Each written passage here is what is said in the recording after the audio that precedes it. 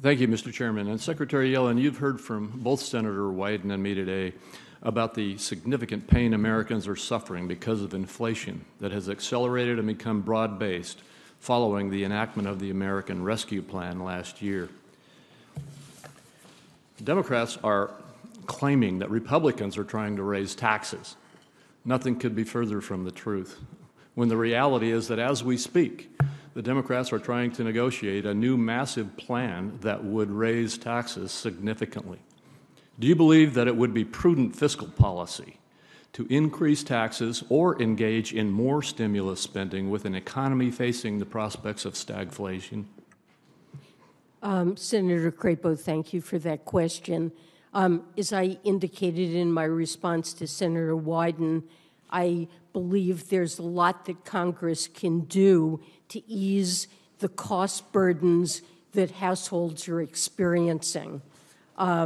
With respect to energy, the administration has done everything that they can to bring down energy costs, for example, through an historic release of 1 million barrels a day from the Strategic Petroleum Reserve, and energy prices, gas prices, while very high, have risen a lot. They would be higher without that.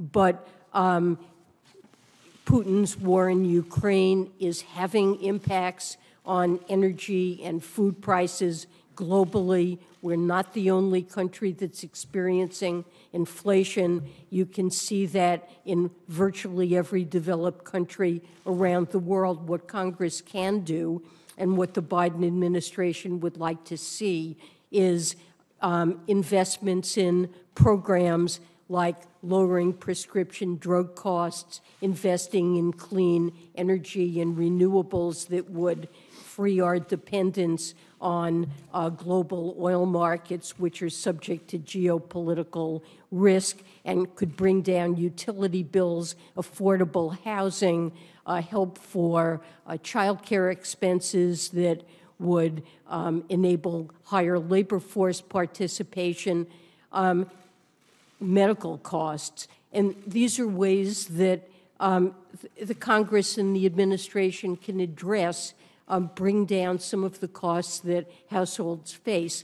And it's appropriate to pay for it, or more than pay for it, to have deficit reduction. We're supportive of deficit reduction and think that asking high-income taxpayers and corporations to pay their fair share is the right way to finance those investments. No, what I heard you say is that it is okay to raise taxes right now and that it is proper to have more stimulus spending to deal with this crisis. I just have to say I disagree with you on that.